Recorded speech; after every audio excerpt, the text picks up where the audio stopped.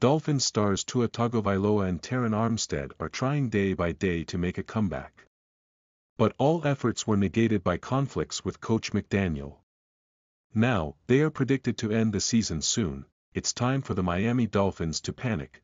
There's no way to rationalize defeats against completely mediocre teams.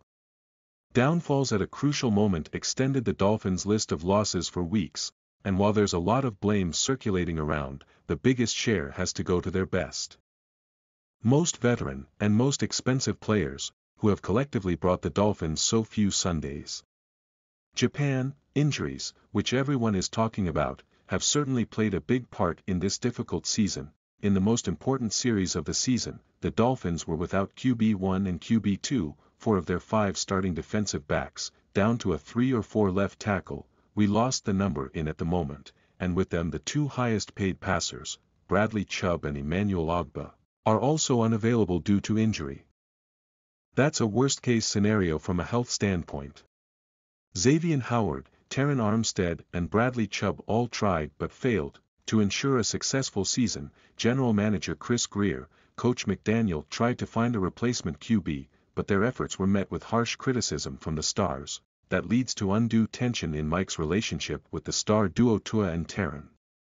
When egos are too big, not to accept grinding crotch on the bench. Now, most likely, the season is over for them. In the latest statement, McDaniel insists that the star couple Tua and Terron are not impregnable at the Dolphins. "It was the GM that came and told me we were 0-3 with it," he said. "Those guys would obviously help any team, their contribution, but it's not, their shutdown doesn't make us lose a tournament. I thought we had all the ability to win all the games, and we didn't." McDaniel was right. The Dolphins took a 14-7 lead in the third quarter, even if those big money players were eliminated.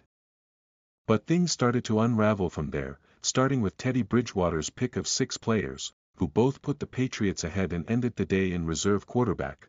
Bridgewater, who started for a concussion. Tua Tagovailoa, injured a finger on his pitcher when trying to make a tackle and was unable to continue. That makes Skylar Thompson Miami's only fit quarterback. What follows is almost inevitable. Thompson is not ready for this moment.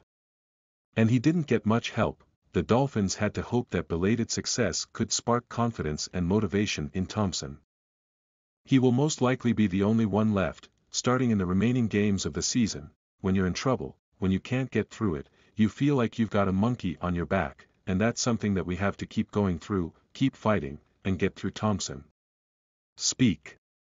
That started with me, and I take a lot of responsibility for this.